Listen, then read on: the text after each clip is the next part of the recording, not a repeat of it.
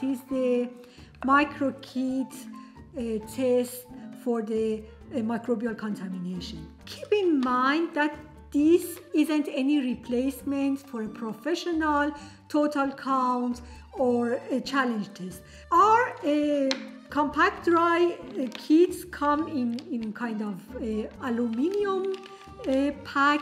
There are few such discs in the pack, but when you open the pack, you need to consume it rather fast. You have to seal it, close it, protect the discs from the light and oxygen. And when you open the seal, you need to rather consume the 4 plates rather fast. So gather your products and measure 4 tests together so that you can have the best out of your compact dry discs. They come with these sterile swabs that helps you gather the sample without any contaminating, and I'm going to show you how it works. So I'm first breaking 2 of my compact dries. To know what is what, you need a pen, and at this side, you can write down the name or the number of your sample, and it is easily to follow up which sample you have tested. The swabs have an orange side and a colorless side. So you open the orange side first.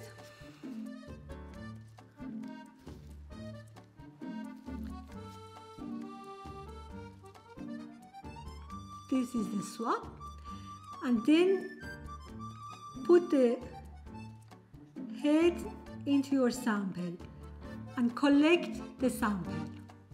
Then bring it back into the container, close it, shake it for a while so that it blends with the liquid that it is in the compartment, and then you open the disc,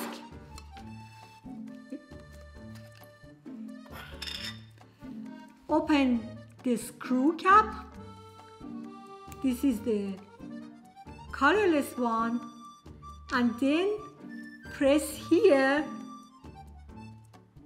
and distribute the liquid on the disc so that it covers all of the disc.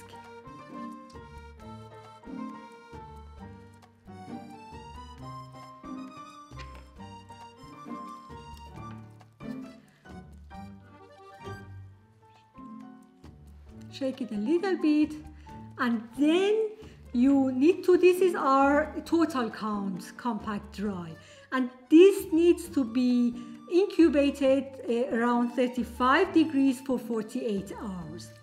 If the sample is not contaminated, which hopefully is the case, you will have a clear disc with nothing on that. Unfortunately, I have no contaminated disc at the moment to show you, but if the sample is contaminated, obviously you see that colonies are there. But I hope that you will never see such nasties on your compact dry discs and in your formulations.